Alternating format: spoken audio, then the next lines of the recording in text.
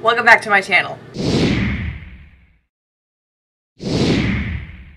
So we are having another episode of the 1-minute tutorials. I will teach you how to do something in 1 minute or less. In today's episode, I am going to be teaching you how to apply concealer. I'm not gonna lie, I was a little bit shocked whenever I learned that not everybody knows how to apply concealer. I just thought everybody understood like what concealer does and like how to use it, but I was wrong. So here I am to teach you very quickly how to apply it, where to apply it, and kind of what it does. Let us jump right into this one. I want this one to be really quick and hopefully very simple. So here we go.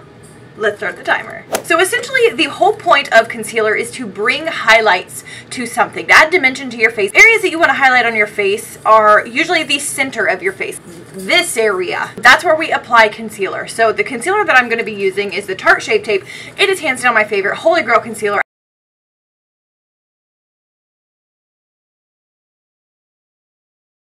I have the concealer on the high parts of my face that I want to bring attention to make my face look more dimensional and just more appealing to look at. So how you blend in concealer? Very, very simple. You can do one of 4,000 ways. I'm going to show you my favorite way. I'd like to use a beauty type sponge and literally just pounce it into the skin. I think it makes it look the most flawless, the most airbrushed type effect. That's just my personal preference. You can blend it in with whatever you want to use. You could use this, you could use a brush, you could use your finger, you could use your dog's paw. So here we go.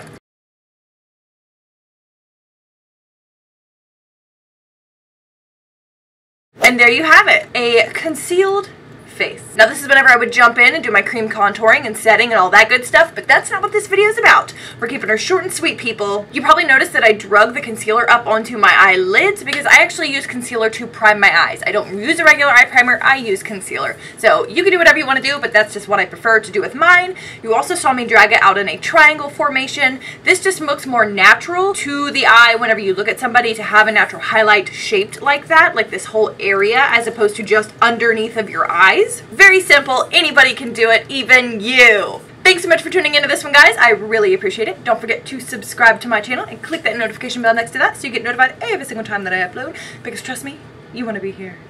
Have a good one, guys, and I will see you in the next one. Bye.